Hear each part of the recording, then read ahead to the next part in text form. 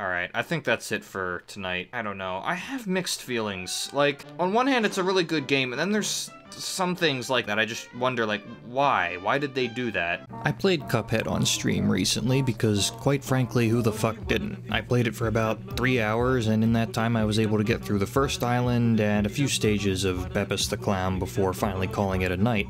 The game surprised me, but not in a good way.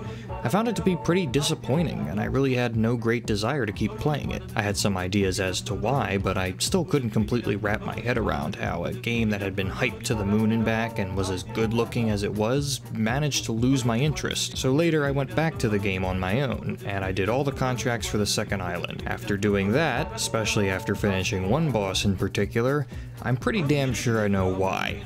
I appear to have encountered a glitch. He doesn't die. Interesting. He's not shooting me, but he's invincible. He's reached peace. Before I really start shitting on this game, I want to start with its greatest strength, the presentation. The graphics, sound, and music in this game are all really great. It's refreshing to see an art style like this, especially since most 2D indie games are either foul pixelated vomitous or dark, pretentious, innocent child in scary place simulators. Yeah, it's really nice. Too bad it doesn't matter. This is bullshit. Nobody cares.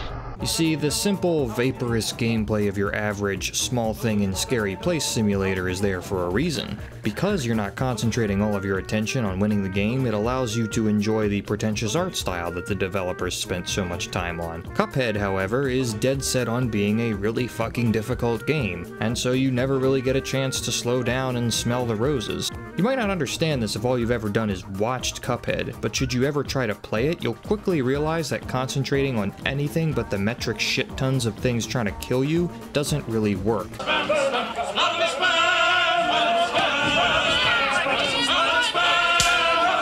I recall vividly the times when I glanced over at my Twitch chat to see people commenting on how great the music was or how good the game looked. What I don't recall is how any of those songs sounded or how any of the bosses' animations looked outside of their introduction and transition animations. If you're not used to playing these kinds of games, have a hard time splitting focus, or, God forbid, aren't good at playing video games, then you probably won't be able to enjoy the way Cuphead looks and sounds. I know this next comment is going to get me enough shit to fertilize half of Africa, but Cuphead would benefit from having a lower difficulty. Making a game that looks and sounds as great as Cuphead does, and then making it only accessible to hardcore gamers is just fucking stupid. And to all the fanboys already typing some inane shit in the comments section, please consider the following. Other people playing on a lower difficulty doesn't ruin your gaming experience, you insecure little shits.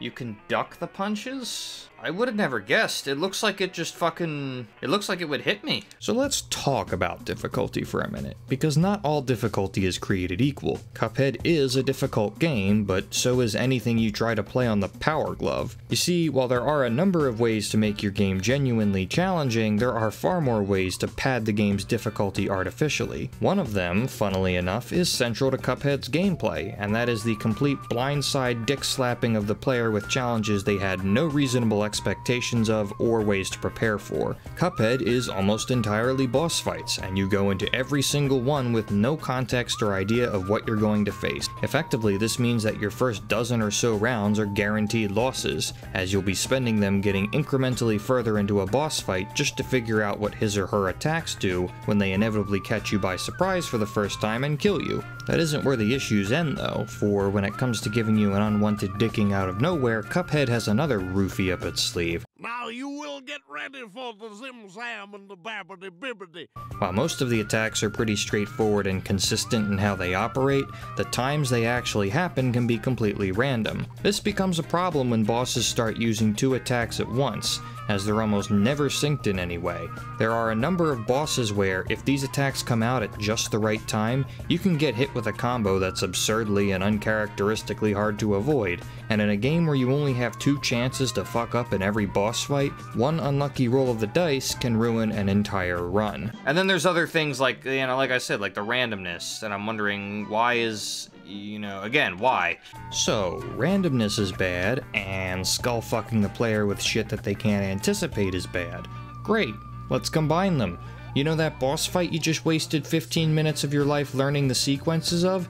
Let's just randomly change one of the boss stages. Yes, some of the boss stages are randomized, and I don't mean the order they're in is randomized. I mean exactly what kind of attack you have to dodge at certain stages of certain bosses can be completely different because of nothing but pure RNG. In a game with an already inconsistent difficulty, this really turns the bullshit dial up to 11. The possible stages you get to fight on a randomized boss stage are rarely the same difficulty. Exactly how hard one of these bosses is overall depends entirely on how fucking lucky you are. Also, there's nothing quite like getting well into learning a boss's attacks just to have them randomly change on you. I had one moment in particular during the Hildeberg boss fight that summarized this pretty well. You see, at 2 points in her battle, she transforms into Zodiac-themed creatures. The first one is always Taurus, and the second time it's a 50-50 chance that she turns into either Gemini, or what I'm assuming is Sagittarius. I didn't know this going into the fight, and my first 20 or so games, she transformed into Gemini every single time.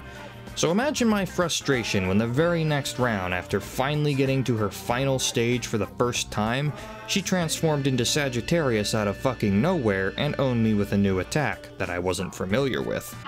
Whoa, what? This is not what I expected. That's okay. Where did that come from?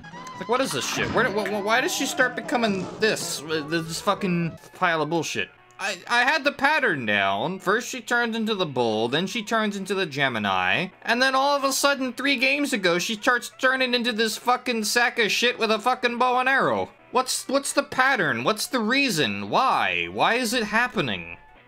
Learning from the previous run's mistakes. Well, that's what I was doing, and then all of a sudden she starts transforming into this. They changed the rules. I'm like, I am angry though, because like, they just randomly changed the rules on me. There doesn't seem to be any rhyme or reason to it. Needless to say, I lost my shit, but I suppose you can expect nothing less from a boss that turns into fucking Moon Man.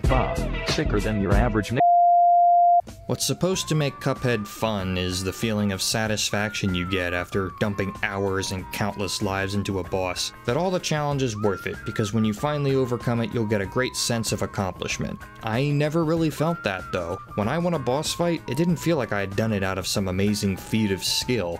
It instead felt like I got either lucky or managed to stay patient without losing my temper and throwing my fucking computer out the window. Yeah. According to well-known laws of aviation, there is no way a bee should... Because that's what this game really tests, your patience. Its difficulty is padded to make it longer and seemingly more challenging, and when you start to understand this, then you really don't get a great deal of accomplishment out of beating the bosses. The bosses without a lot of randomness don't really feel difficult at all. And bear in mind, this is coming from someone who doesn't play games of this genre, so if I thought they're easy, I can't imagine people who actually play games like this would think they're very difficult either. Likewise, I was ready to uninstall this fucker after beating the first island, and after beating the second island just to do this review, I did just that. I didn't finish the game, nor do I want to. If all that lies ahead for me is more of the same shit, and after watching the King Dice boss fight on YouTube I have every reason to expect this, then I'll happily deal with the stupid YouTube comments calling me shit at video games. I don't give a fuck about your mama.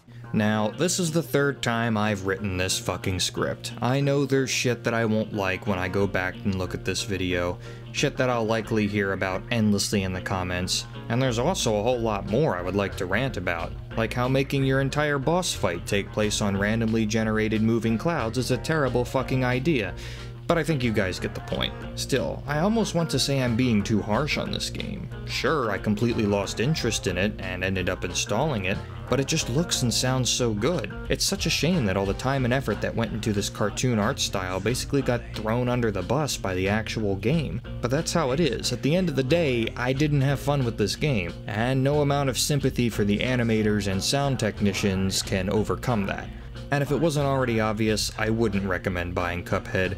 Sure, it's only 20 bucks, but unless for some reason you just want a ridiculously challenging game, even if it is unfair, then I don't think you'll get $20 worth out of it. And really, that's all I have to say about it.